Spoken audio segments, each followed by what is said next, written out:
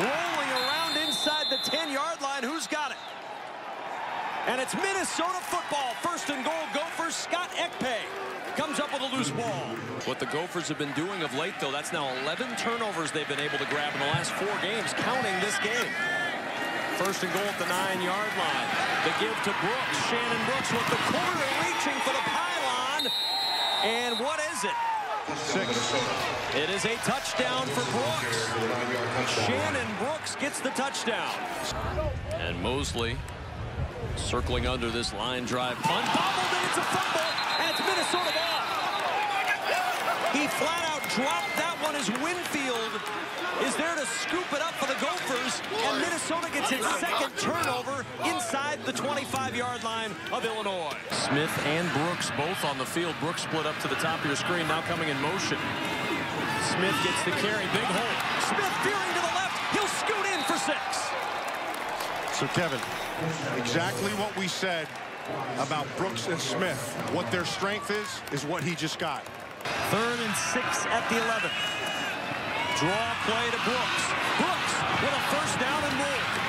And Minnesota able to dig itself out of its own end on the fine running of Shannon Brooks. Stanley Green and Jalen Dunlap finally track him down after a 12-yard gain. From the 40-yard line, first down. Wolotarski in motion.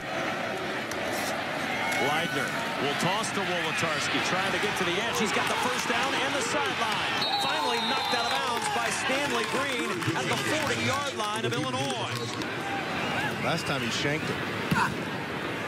Better punt this time for Santoso. It'll bounce at the 13-yard line and picked up at the 4 and driven back. Mosley waited on the hop, and Winfield was right there. It's a 53-yard punt, and nowhere to go. Quick toss on the screen through the hands of Corbin and incomplete. Gophers can't take advantage yet of the excellent field position thanks to that Illinois D. 3rd down and 7. Leidner over the middle. Open is Wolotarski. First down and more. Wolotarski inside the 20 and down just shy of the 10-yard line. Tripped up by Jalen Dunlap. 2nd and 7 at the 8. Smith to the outside. Smith to the end zone for the touchdown. The fourth quarter begins with a big play in this game. 3rd and 2 at the 5-yard line of Illinois. Minnesota up by a touchdown, looking for more on 3rd and 2. Let's see if they don't bring some heat. They're 4 of 5 on 3rd down in the second half. And on 3rd and 2, they bring the heat, but Leidner with the fake, and he walks in for the touchdown. It was an easy read. Phillips just took the bait hard. Illinois down 2 scores, starting from their own 4-yard line. Pressure coming. Jeff George Jr. in trouble. He's sacked. It's a safety. Merrick Jackson with the safety as Jeff George Jr. couldn't get out of the end zone. That's tough. As a play caller, that's tough. From the 36 on first down. George with some late pressure. He's in trouble. The ball's jarred out of his hands.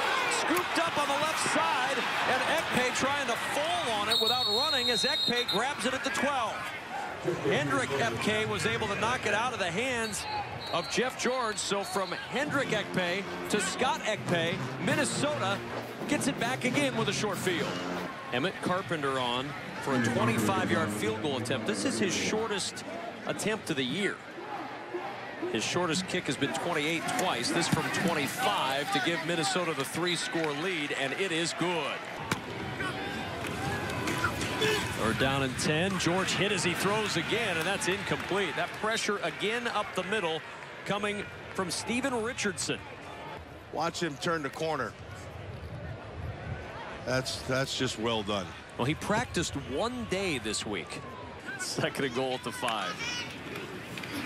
McCrary again, and McCrary will walk in for his 3rd touchdown of the year and his first in conference play, and Minnesota seals the deal in Champaign. And now Minnesota will take a knee, and this one will come to a close. Pretty impressive road win for the Minnesota Golden Gophers, who get the job done and spoil homecoming here in Champaign.